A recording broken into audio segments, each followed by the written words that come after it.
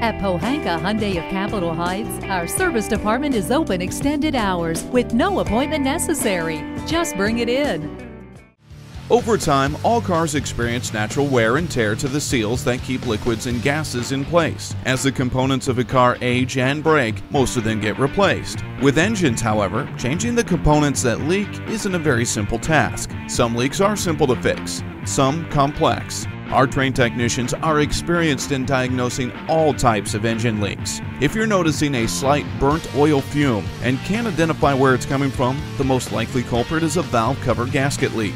In your oil pan on the underside of the car is a screw-in plug that lets the old oil out when you get your oil changed. If this screw is leaky, you're looking at a drain plug leak. You can have it replaced the next time you come in for an oil change. An oil filter that isn't tight enough or the surface wasn't cleaned on both sides before it was screwed in can cause an oil filter leak.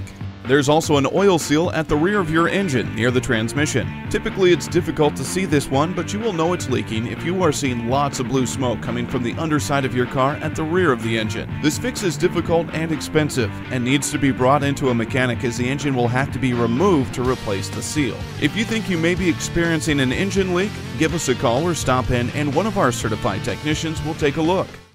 At Pohanka Hyundai of Capitol Heights, our service department is open extended hours with no appointment necessary. Just bring it in. We're conveniently located on the Capitol Beltway at Exit 13, 1770 Ritchie Station Court in Capitol Heights, Maryland.